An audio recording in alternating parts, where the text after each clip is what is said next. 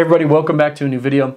Now I've gotten a lot of requests lately to show you guys how you can modify your 12 volt compressor fridge power cable. Now we all know that these come with these horrible 12 volt plugs. They get voltage drop on them. They never stay plugged into your power station or power source, and they always are falling out and basically cutting power to your fridge. Now I have a simple solution to this. Basically what we're gonna do is modify this cable and put a 5521 barrel connection on the end, because most power stations actually have 5521 barrel connections on them. So what we're gonna do is tear down this cable, show you guys how to modify it, and then right after that, I'll show you some of the other custom cables I've made so you guys can see all the other options that are available and maybe give you guys some ideas. So hopefully you guys are excited. Let's go ahead and jump into modifying this cable. Now I chose two different options for this modification. One's gonna be a little bit more work. That's this longer pigtail here that has exposed wires. And the other option is just picking up some of these, they're basically just 5521 barrel connections that have a positive and negative insert that you screw down. So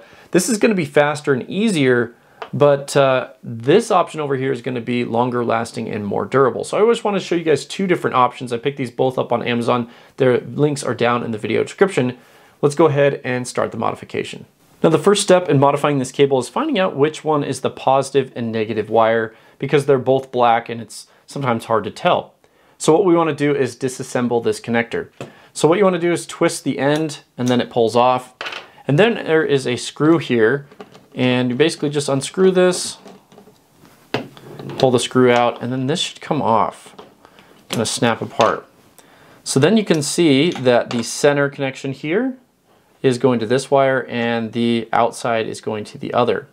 So if we look here, the center post is the one with all the writing on it, and the negative is the one that has ridges on it. Now, it's kind of hard for you guys to see that in the video, but one of the wires has ridges on it and you can feel it's kind of bumpy, and then the other one is completely smooth and has lettering on it. So the ridge wire is our negative wire. Now that we've determined the polarity of the wires, what we want to do is basically trim off this end. So you take these wire strippers and just cut it off. And we'll basically just kind of tear these apart. I might have to get a knife. Usually it's these. Okay, there you go. So you can tear them a little bit apart. Okay, so now that we've cut off the end, there's no going back. We are definitely committed. So now what we want to do is take the wire strippers and basically take about a 1/4 inch off of the outside insulation. So this is 16 gauge wire, so I'm going to put it in the 16 gauge, and we're just going to strip it back like that. It's really easy. And then the next thing you can do is just twist these up so they don't become all unraveled. Okay, then you have your main positive and main negative, and on the other hand you have where it plugs into the fridge. So let's get the 5521 connection on here. Okay, so you're gonna need a really small screwdriver to screw these out. Now I always use this toolkit for all my small needs, and I'll include this in the video description. This is an excellent small toolkit. And so basically you just unscrewed both of these here. And remember, we have the ridge side is the negative and the wording side is the positive. So we basically just look at this. Okay, so positive goes in this side and negative goes in this side. Basically just get it in there as far as you can. 1/4 inch was pretty decent there, and we're going to tighten this down so that you can see there's no wires exposed. So let's go ahead and tighten that down. Okay, so there we have it. Everything is connected up. It seems actually it's pretty durable.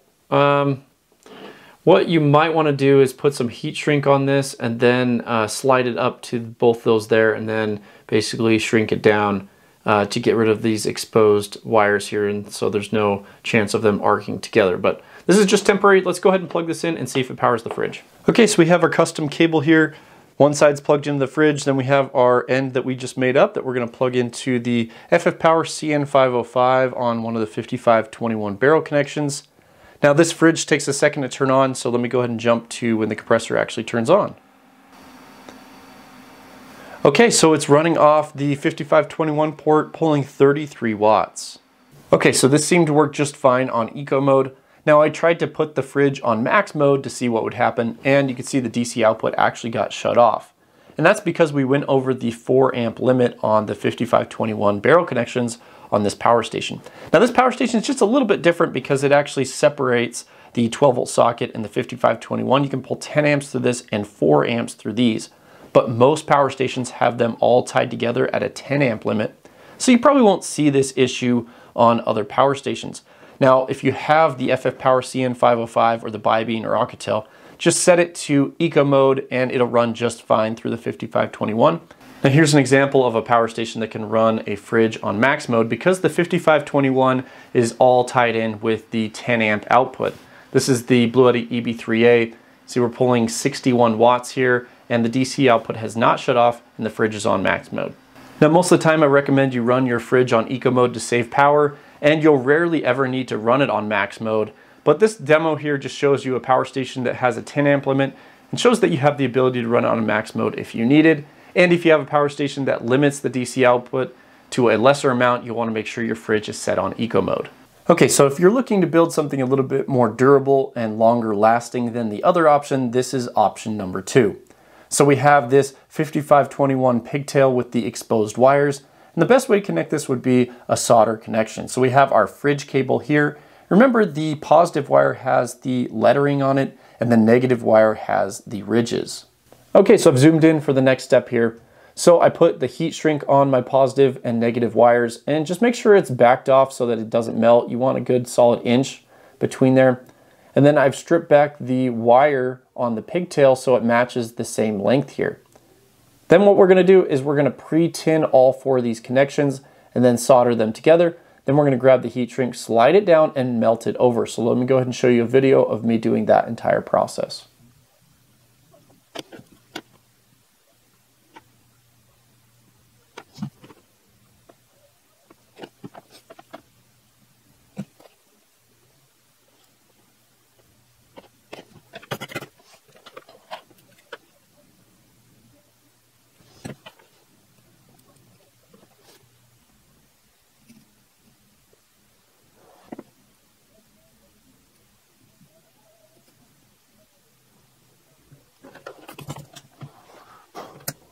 Okay, so we have the solder completed up, 2 butt joints here. Now we want to slide down the heat shrink, melt that, and then I'll probably reinforce it with some Tessa tape. Okay, so this is Tessa tape. It's like an upgrade to electrical tape. It's like a fabric electrical tape. And once I've discovered this stuff, it's amazing. And now that we have the heat shrink tightened down there, I'm just gonna wrap this whole thing to reinforce it in Tessa tape and it'll give it some extra strength. Okay, so I have everything wrapped up here. And it definitely makes it more rigid and less vulnerable to, being pulled apart or damaged. So there we go, we have our cable completed. Now many of you may not have experience with soldering, or it may seem a little daunting because you've never done it before. But I'll tell you, this is going to be a higher quality cable, and it's not that expensive and it's not that hard to learn.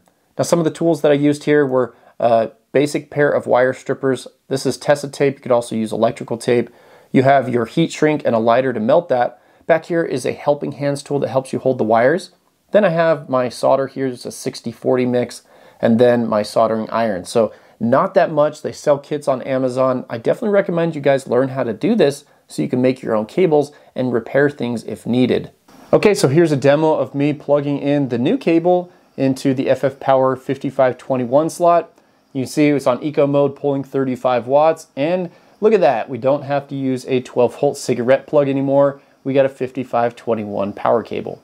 Okay, so there are 2 different tutorials on how to modify your fridge cable so that you can use a 5521 barrel connection. Now I wanted to do that one because it's probably the most common connection that you get on a power station. Now there are a ton of other options, especially if you're doing a DIY setup. For example, here I have my DIY 50 amp hour power station, and I used Anderson PowerPole connections on the front. You could also use SAE. There's just a lot of different options. Now, what I wanted to do in the rest of the video is just show you guys some of the cables and adapters that I've made and how they work and how useful they are, especially if you find out how to make your own custom cables. You can save a ton of money instead of buying custom cables online. All you have to do is have either a crimper for Anderson PowerPole or learn how to solder. So let me go ahead and briefly show you guys some of the connections, and I think you guys will find it helpful.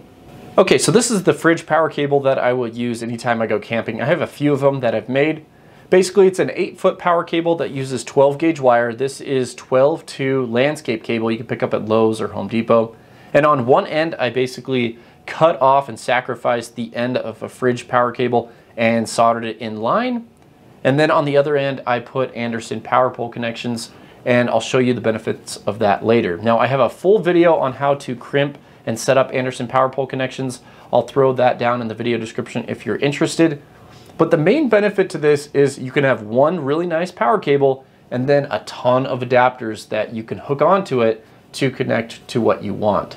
Okay, so I picked out some of the most common adapters that I use or that I would use to power a fridge if I had to. So I have the power cable here with Anderson PowerPole, and then all these adapters have Anderson on one side and then another connection on the other. So I have two different 12-volt cigarette plugs. This is actually a really nice one because the spring isn't that strong and it doesn't pop out that easy. And then I have this one that can handle 30 amps that came with one of my inverters. So I could go from Anderson to 12 volt. And then I have this 5521 cable that I made a long time ago. So it could be a 5521 connection. And then also if you had a power station with XT60 output, you could plug it right in there. Like the FF Power P2001 has an XT60 connection, and I used this last time when I was camping, so this one worked really well. If I wanted to hook up directly to someone's battery, I could also use these alligator clamps and Anderson on one end. So basically, like I said, one cable and a lot of adapters versus carrying around 5 different cables. Okay guys, the last demo that I want to show you guys is basically how you can make a custom extension cable for a solar panel. So in the middle here, I have 10 feet of this 12-2 landscape cable that I've already shown you. Now this could be a 15 foot, this could be 20 foot, 25 foot. This is 12 gauge, so you don't get much voltage drop on it. That's nice. And say you want to hook this up to a power station to charge it via a solar panel. So I have my MC4 connections on one end with Anderson PowerPole, so I plug that in right there. And then 15 feet down the line, I can connect this to a power station. Well, multiple power stations have different connections. So I have the Anderson PowerPole to XT60 to charge EcoFlow products. I have Anderson to a 5521, so I can charge the smaller power stations that use 5521. And then I have Anderson to an 8mm connection, charge like the Blue Eddy products and things like that. So you can get a brief idea of the benefit of having a custom cable like this because you have so many options.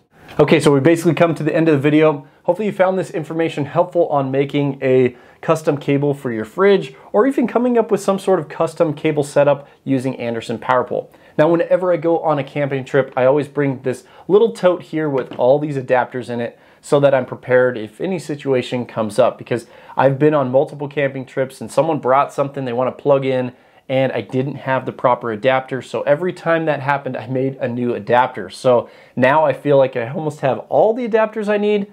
I do have some other SAE ones in here that I didn't mention, but anyway, I hope you guys liked the content. If you did, please give me a thumbs up. I'd love to hear your guys' setup. Let me know what you guys use cable-wise.